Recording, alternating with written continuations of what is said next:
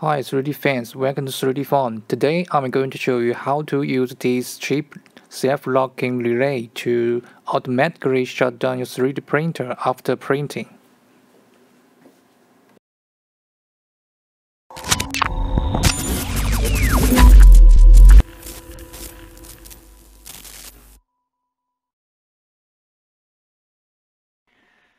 Here is what it looks like inside this relay.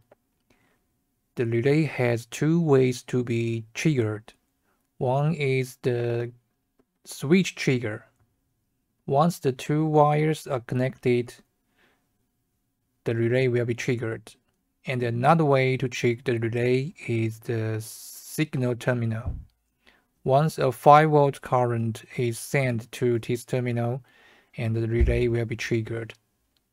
So you can use the switch trigger to turn on the printer manually with a self-resetting button switch, and use this signal terminal to automatically shut down your printer after printing. After the print job is done, the printer board sends a signal to this terminal to automatically shut down your printer.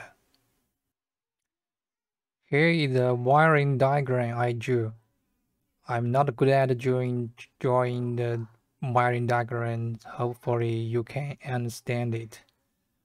And this is the 220 volt AC, and this is the 5 volt DC power supply, and this is the 24 volt DC power supply, and this is the self-resetting button switch, and this is the self-locking relay.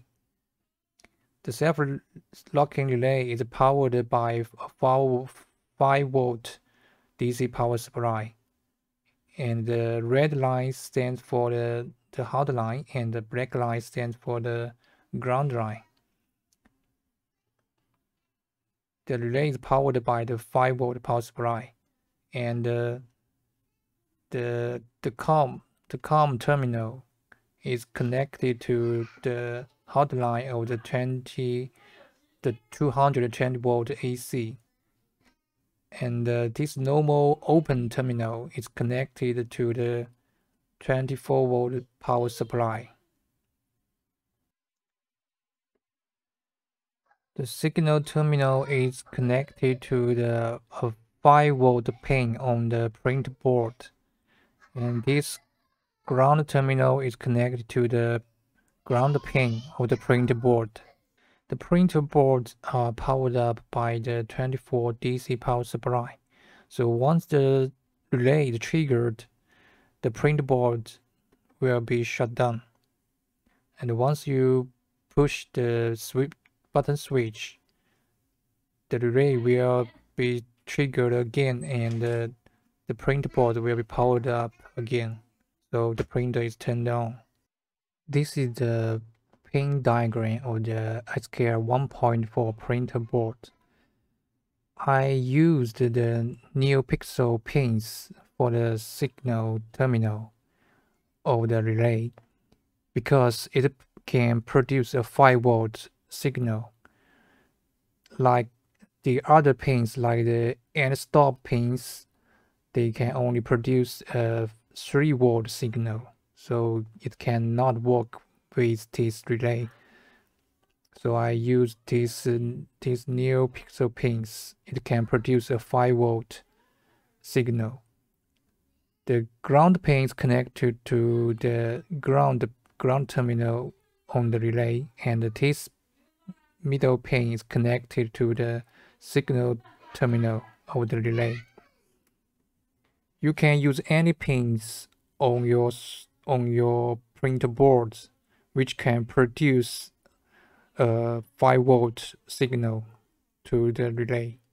And after wiring, just add the output pin section in your printer.cfg file.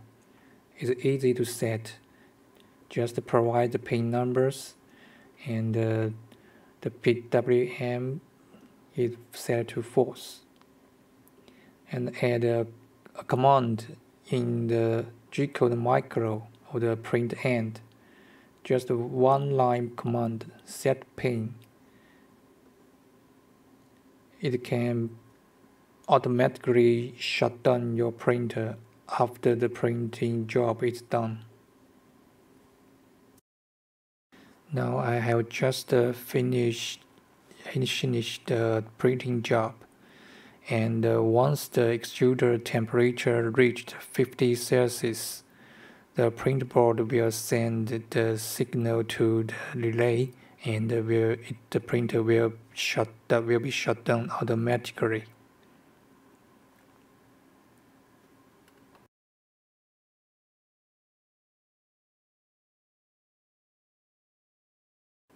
Now it's shut down. When you push the button switch, the printer will be turned on.